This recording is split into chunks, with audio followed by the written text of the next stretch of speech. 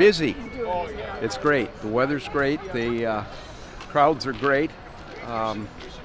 We've had a ton of pre-sold tickets effective last night, well beyond previous years. It's very rare that you can go into a working shipyard, but Spaceship opens up for us. They work with us. We've been meeting since the first of the year with them, and every year it goes really well. I really view it as this is an opportunity for Sturgeon Bay to really present itself as a maritime community. And last year we added the west side more heavily with the Selvik marine towing tugs, working tugs people can walk by, look at. There's 6 different tugs of varying sizes.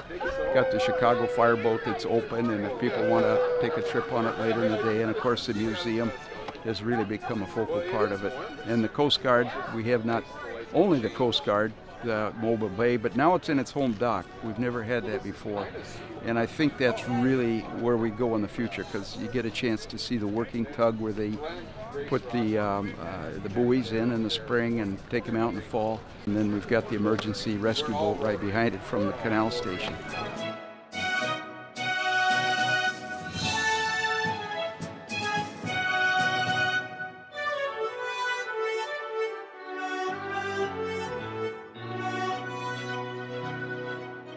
The helmets signify all the different trades, whether we be painters, supervisors, electricians, sheet metal, welders, heavy equipment, machinery, machinists, carpenters, pipe fitters, steel fitters, and then our tool room.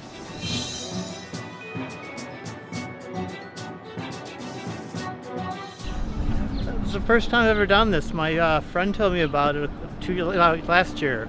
We walked around the perimeter, and then this is incredible. And when I heard that Together was going to be here, I was like, wow.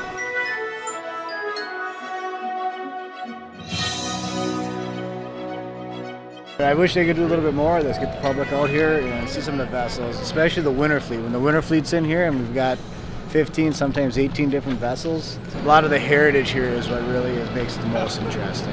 The various different types of repair that they do in a wintertime, not to mention the refitting and even the new builds. It just seems to be that they have all the bases covered. It's been fascinating.